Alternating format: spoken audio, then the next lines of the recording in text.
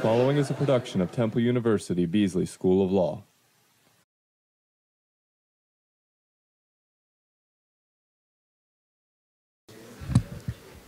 Thank you all very much for being here.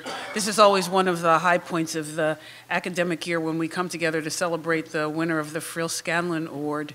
And I was reminded as I was driving to work today and thinking about making this brief introduction about the importance in academic institutions of research, that we think of ourselves very often as being here to teach, and clearly that's an important part of what we do.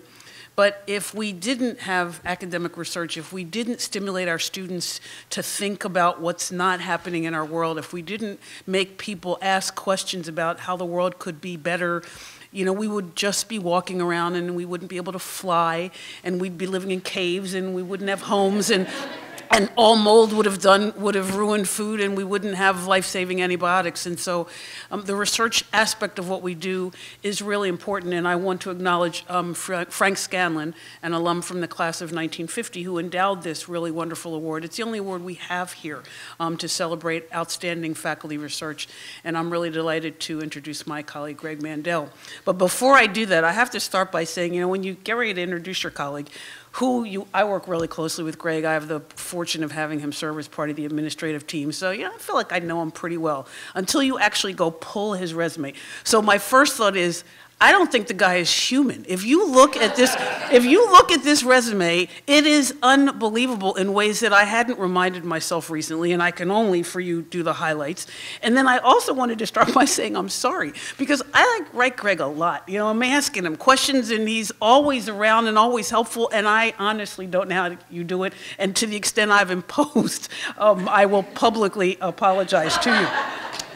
So let me just tell you a little bit about him. He teaches in the intellectual property area, and with a specialty on emerging technologies, a focus on patent law and emerging technologies and nanotechnologies, and only barely could I even engage in a conversation with him as to what that means, but I'm very proud of him. But I want to tell you a little bit about Greg. He's a graduate of Stanford Law, and afterward, many of the people who were his colleagues probably know this, but not all of you, had a Ninth Circuit clerkship with the Honorable Jerome Ferris. He, I didn't know this, had spent 2 years working on NASA's Hubble Space Telescope, so we have to talk about that.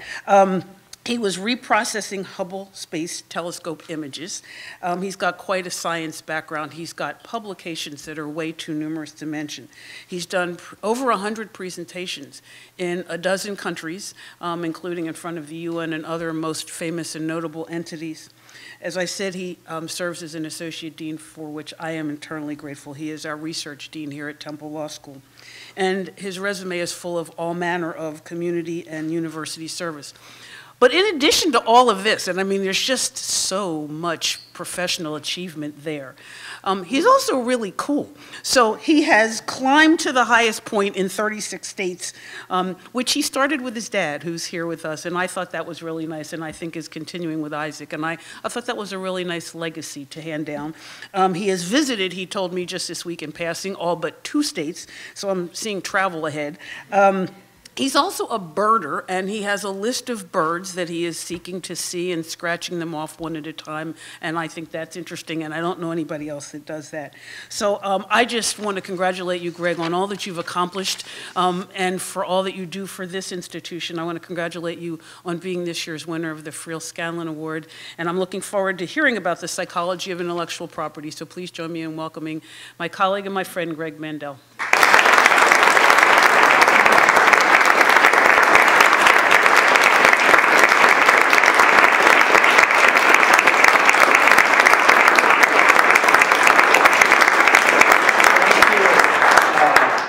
It's really a very flattering introduction. Thank you, Joanne. And it's a pleasure to work with you as well. As I was watching people sort of file in and then looking out, I could actually spend this entire talk just thanking people who are here, because it's lots of my faculty colleagues and other folks who I get to work with. You really make this It makes it a pleasure to come to work. It is the best job in the world. We try to keep that secret. We don't want too many other people to know, but it's wonderful. I'm glad to see a bunch of students because that sort of excitement and enthusiasm makes teaching here an absolute joy. And it's a lot of fun to have my parents and my mother-in-law and my kids. Isaac has promised that he's going to make me laugh during this presentation, so he's going to do his best. But they're going to have to like sit here and listen to me without interrupting for probably the longest period of their lives. But especially, most of all, Allison, who I rarely get to thank publicly for all of her support and patience and encouragement, which I really appreciate. And realizing how long I've been teaching now. She's been wonderful. And in fact, may have been the reason that I'm writing and researching about this stuff. Because I never did anything related to psychology in school, but then I met and got engaged and got married to Allison while she was getting her PhD in social psychology. So if you ask, how can I do this kind of stuff? It's because of her. So, right, that's a good segue. The psychology of intellectual property. How do we get there? To begin with, right, IP is a sort of unusual field. And a lot of you have probably been thinking that for a while. Some of you have mentioned that to me. But one way in which it's particular is that there's actually a remarkable degree of consensus about the ends of intellectual property law. So policymakers, scholars, commentators, all generally agree that the goal of intellectual property law is to provide these incentives so that we get more creation, more innovation, more distribution, and commercialization of that innovation. And this consensus could come from various places. It might come from the constitutional underpinnings of the Intellectual Property Clause, which purposefully begins to promote the progress. It may come from difficulties with conceptualizing intangible property rights, maybe some other source. But whatever the reason, there's not that much debate in the United States about the goals of intellectual property. So some of you are now wondering, okay, if you're right, what's all this noise I hear about IP?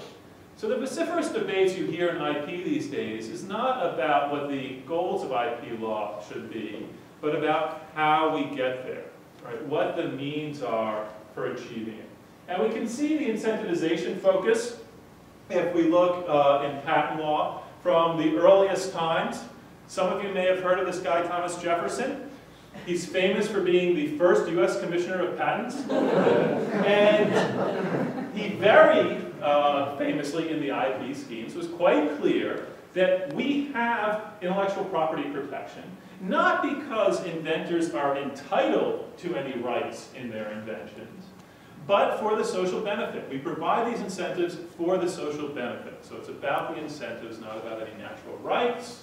And that's true in the current day. Mark Lemley and Dan Burke are two of the leading scholars in IP, and they wrote in just a very heavily cited article and book, Theories of Patent Law Based on Moral Right, Reward, or Distributive Justice, i.e. non-incentive theories, are hard to take seriously. It's a pretty strong statement. I just did a search. I can't find a single source disputing that quote. I can think of one other professor, one other person in the academy who very frankly is a contrarian in this regard, and he actually refers to himself as that nutty uncle in the attic. Makes me think a little bit of Jane Eyre or something. Sometimes we hear slightly more diverse views about copyright law, and other countries have moral rights in their copyright code that give authors certain rights, such as rights to attribution, that clearly are more about natural rights or entitlement rather than an incentive theory. But there's still relatively uniform opinion in the United States. Again, of course there are debates about the appropriate scope and strength of copyright law, but parties on all sides generally agree it's about incentives. So I did a fun little experiment for the talk today. I thought to myself, what is the most sort of ultra-strong, hard-line, pro-strong copyrights organization I could think of? And I came up with the Recording Industry Association of America. I went to the website, found their mission statement. What does it say? RIAA works to protect intellectual property rights, i.e. strengthen intellectual property rights, in order to promote creation and commercialization. And RIAA has never heard of a copyright they didn't like and want to make stronger. So then I thought, okay, who's the most staunchly opposed to this opinion, right? Who takes the opinion that copyrights should be weaker? Creative Commons. And I go to their website, and literally, this took me like 2 minutes. You know, it was not selecting organizations, right? I go to their website, there's a policy statement that says, we have to strengthen users' rights and enlarge the public domain, i.e. we have to make copyright law weaker in order to promote creation and commercialization. Exactly the same goals. So we roughly agree about the objectives, but we disagree about how to get there. Trying to figure out then what the appropriate level of intellectual property rights is in order to maximize these incentives to innovate, to create, to commercialize, is the central objective of IP law. And the work I've done in IP over the last bunch of years now has been focused on these issues from a couple different angles. There's an inevitable trade-off when we think about optimizing incentives between the benefits that IP rights provide in the form of the possibility of getting those rights being an incentive versus the costs that IP rights produce by granting rights that limit access to information. And lots of thought and resources and energy has been devoted to this problem, trying to figure out how do we optimize these incentives to innovate. It's a really tough nut to crack. In some regards, we aren't that far along. I've done some work in this area, very briefly, arguing that innovation and creation is too complex a social and psychological phenomenon in order for us to ever figure out how to balance this relationship directly, but that there may be indirect proxies in the form of certain industries and certain countries with sort of selected characteristics that may provide a proxy for this relationship, and we could piggyback off of that and figure some things out, and blah, blah, blah. If you're interested in that, I'm happy to talk about it a lot more, but I'm not going to talk about it today. Instead, I'm going to talk about another implication of this central IP focus on the goals of providing incentivization. Since incentives are the objective of intellectual property law, it means that IP law inherently depends on its ability to affect human behavior. So the psychology of IP, by which I mean individuals' perceptions and understandings of intellectual property law, becomes a critical component of the ability of the law to achieve its goals. And it's this line of research that I'm going to talk about today. This is also another way in which law is slightly unusual. The law in most other fields, can achieve at least some of its objectives, regardless of individuals having an ex-ante understanding of the law, or an ex-ante knowledge of the law. And that's true both in public law and in private law, right? So it's obviously true in public law. In private law, if you think about tort law, right? Tort law can compensate victims. Criminal law can still provide for retribution or incapacitation or rehabilitation, regardless of whether individuals knew about the law beforehand, before they acted. For IP law, on the other hand, because of its incentive orientation, it depends on that ex-ante understanding of the law in order for it to succeed. It can only incentivize IP producers if they have some understanding or are reacting to the law in some way. So we have this premise that if we provide these rights, it'll induce people to engage in certain behaviors. IP law also depends on perception around IP, or the psychology of IP, with respect to other aspects. So, for instance, IP law depends significantly on the perception of IP for compliance among many users, If you think about the advances made by modern technology and the high transaction costs of enforcement, right, you all know that we actually need widespread voluntary compliance with intellectual property law in many regards in order for the system to work well. The perception of law, of IP law, is also going to affect how jurors and judges decide many IP cases. It's going to affect how lawmakers set or try to set IP law. It's going to affect public discourse and issue framing among the media, the voters, and the general public. But despite the critical importance of human perception and human behavior to the success of IP law, these issues have barely been explored. Let me move from why this matters to my framework for pursuing this work. So I envision the psychology of IP lying at an inflection point between an upstream series of psychological determinants and a downstream set of behavioral activities that the law seeks to induce. There are a variety of input factors, such as social, cultural, environmental, possibly legal, influences that affect an individual's understanding or psychology of IP. And this psychology of IP, in turn, likely affects behavioral decisions about whether or not to engage in creative efforts or invest resources in research, about whether to observe the intellectual property rights of others or not to observe the intellectual property rights of others. And so understanding these contours, influences, and effects is important for understanding the psychology of IP and whether the law can function as designed, and that's what I am looking at here. Now, certainly different determinants affect different individuals, right? So the determinants that affect a researcher working in a giant pharmaceutical lab are going to be very different from those that affect an individual artist, author, tinkerer working alone at home. But in all cases, we can apply the same framework. So that's the motivation and the framework. On to the study.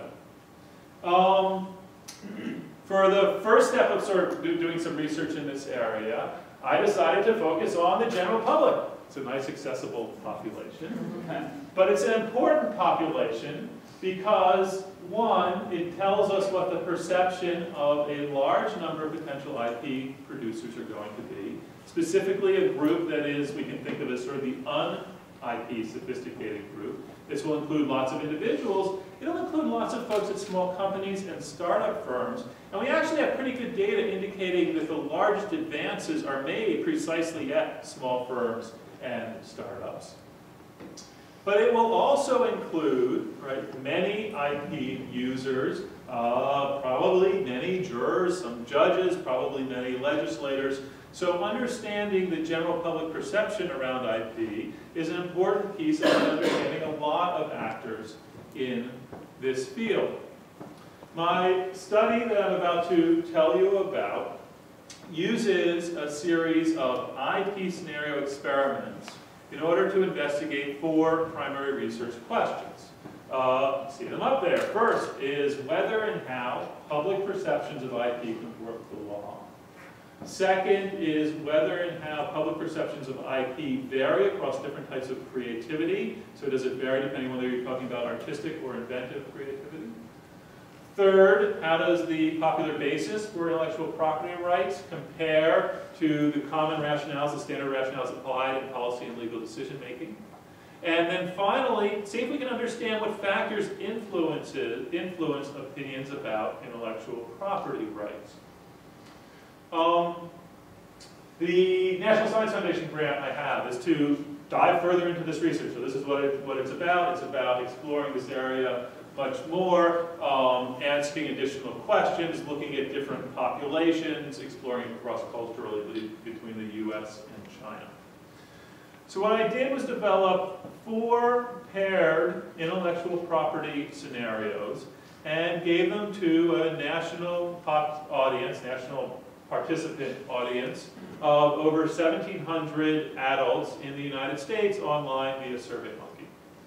And each scenario involved a creator, their creative product, potential IP rights in that product, in two different conditions. One condition involved artistic creation, so it tells a story of somebody who creates some authorial work, such as a new book, or a sculpture, or a song. And then the second condition is worded nearly identically, except that it involves an inventive creation, so the production of a medical device, or a mechanical invention, or software, or computer software. I use between subjects design. Each subject receives one condition for each of the 4 different kinds of scenarios, randomly ordered or assigned, and then I query the subjects concerning whether they believe that the creator should be entitled to IP rights in these particular circumstances. I tell them a little bit about what those rights would entail. And I also ask them about their basis for awarding or not awarding such rights, and that's answered on a multiple choice selection with options for natural rights, or entitlement basis, incentive basis, an expressive basis. Again, there are explanations for those, and an opportunity to put in their own choice or other as well. So that's the setup. On to some results. The 4 different scenarios, bless you, 4 different types of scenarios looked at 4 different areas of IP. These are all core IP doctrine and issues. First is an infringement scenario. That's provides infringement for infringement in an online context. The second is a creativity threshold scenario. That is, how creative do you think the innovation needs to be in order to deserve IP protection? In each case, that involves a new and original but obvious development. The third scenario involved the later independent creation of a similar creative work. And then the final scenario tested one with joint creators, whether a roughly 20% contributor to a work should be entitled to share in IP rights. So, first research question, as you all recall, was about whether and how public perceptions of IP rights accord with the actual law. And what we learn is not so much. These cells, each cell shows the percentage of participants who thought that the creator should be entitled to IP rights in that given context, in the particular scenario and condition. If participants had answered according to actual law, then you would see 100% of participants awarding rights in any cell where the law gives IP rights, and 0% of participants awarding rights in a cell where there are no IP rights. If you look at the copyright conditions first, what you see is that for only one of the 3 scenarios did more than about 60% of participant responses accord with the actual law. That was the creativity threshold scenario. In the other 3, involving infringement, independent creation, joint creation, sort of a bare majority, a small majority of participants accorded with the law. The results were even more disparate in the patent context. Here, in 3 of the 4 scenarios, the majority of participant responses were contrary to the actual law. Okay, and again, these are sort of core basic IP issues, right? I'm not testing too obscure nuances yet. We'll see if David or Don calls me. But I think these are pretty core areas of IP law. Obviously, this is problematic. So first, it's problematic for the whole incentive theory of IP. If folks disagree with the law, then you can't get the behavioral effect that we desire in many circumstances, and so we have a problem with the effectiveness of the law. Obviously, it's also really problematic from a legitimacy perspective. If we have sort of, if you average it out, just barely over half of the people agreeing with aspects of IP law, then the public will tend to view the law as illegitimate, and that maybe creates a sort of downward spiral or cycle with regard to effectiveness. So it's problematic. It's worth noting that the relationship between public perception and the law was not consistent. Sometimes the public wanted stronger IP law than the law provided, sometimes weaker law than the law provided, sometimes, as I said, and I was being generous, the sort of responses were similar to what the law provided. Okay, so that's the first question. Turning second to the question of, do people think about copyright versus patent differently? What we see here is that there was a statistically significant difference between the results in the patent condition and the copyright condition. So under basically the same framing, people view the question of whether IP rights should be granted differently based on whether the creation was artistic or inventive. That said, I think this is actually a bit of a red herring, or the statistical significance is a bit of a red herring caused by the large study size. And so this may be the only time you hear a researcher say, I got a statistically significant result, but I don't think that's the story. I think the bigger story here is actually the correlation, the close correlation between the patent and copyright results. So the largest difference we see is in the creativity threshold, where 75% of folks in the copyright condition thought rights should be provided, but only 60% of folks in the patent condition thought there should be rights should be provided, right? Difference of 15%, we get to do math. Okay? But if participants had answered according to actual law, then 100% of folks in the copyright condition and 0% of folks in the patent condition would have answered that rights should be granted. In the independent creator and joint creator scenarios, we have only a 5% difference in participant responses despite the fact that the law is entirely opposite. And then the fourth scenario, it's an 11% difference. So participant responses are really pretty close here considering how varied the actual law is. Bringing together these sort of results on the first two research questions, right, there are multiple possible explanations for what's going on here.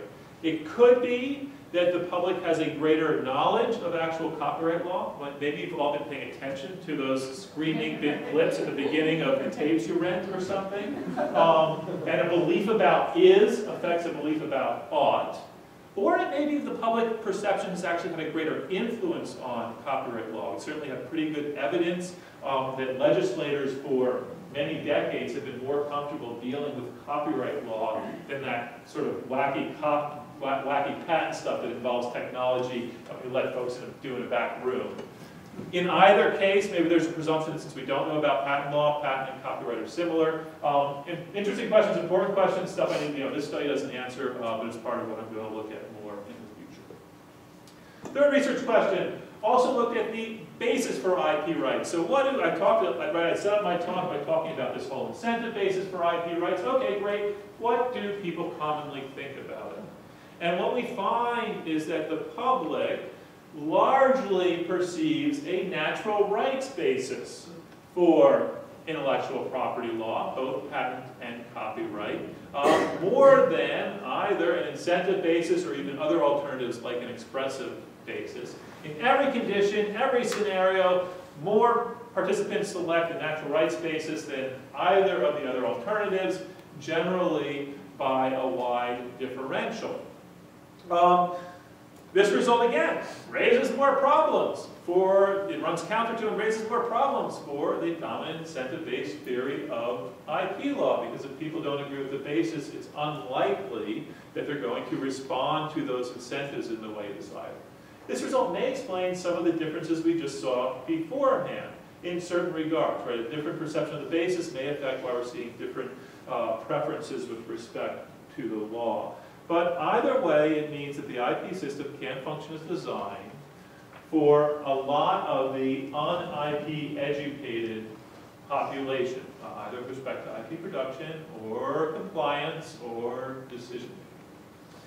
Finally, I combined individuals' results across multiple scenarios to create an IP strength Likert scale and tested the relationship between a bunch of predictor variables, or possible independent predictor variables, and an individual's likelihood to support stronger or weaker IP rights. And we can look at, or I should say, I guess first, where we can see statistical significance. So what we find is that being older, having lower income, being more educated, having less experience with IP, all correlate with the desire for stronger intellectual property rights. And I think it may be a little bit easier if we look at the scope of these differentials graphically.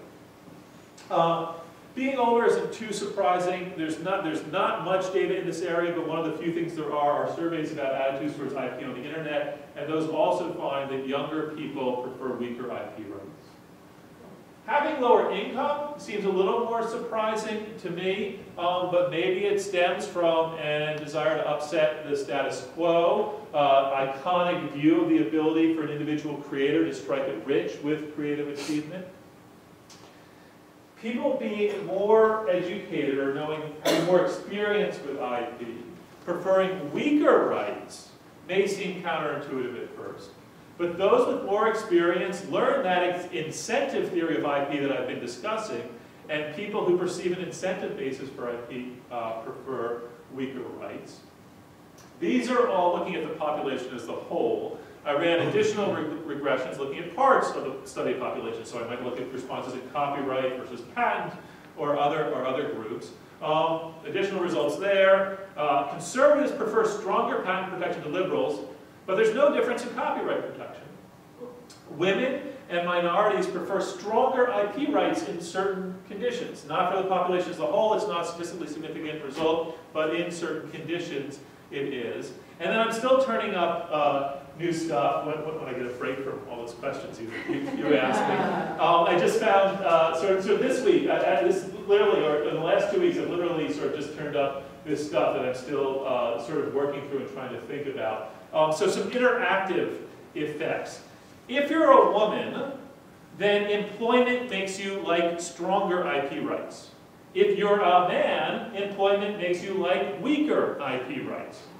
So employment has an effect on everyone, but varies by gender. Another employment one. If you are employed, then your level of education does not affect your preference for the strength of IP rights. But if you're unemployed, it has a strong effect. So employment is interacting with preferences for IP rights in significant ways, but not consistently, and it varies based on these other independent characteristics. And so that's something I want to explore more and try to figure out what might be going on. So that's basically it. Sort of in conclusion, what I'll just say is I think this last suite of findings I've been discussing are important with respect to IP issues. There's actually more rounds of copyright reform and patent reform pending in Congress now. We've got a bunch of pending U.S. Supreme Court decisions. We got to hear there are a lot of international IP issues going on. Faculty got to hear about a bunch at lunch, an IP day. So I think it's wonderful, but I appreciate your patience. But this variety of findings I think is important because they indicate that there are these cultural divides over IP that actually haven't previously been identified, but are likely to affect the discourse and the outcome of the future IP debates. Thank you all very much.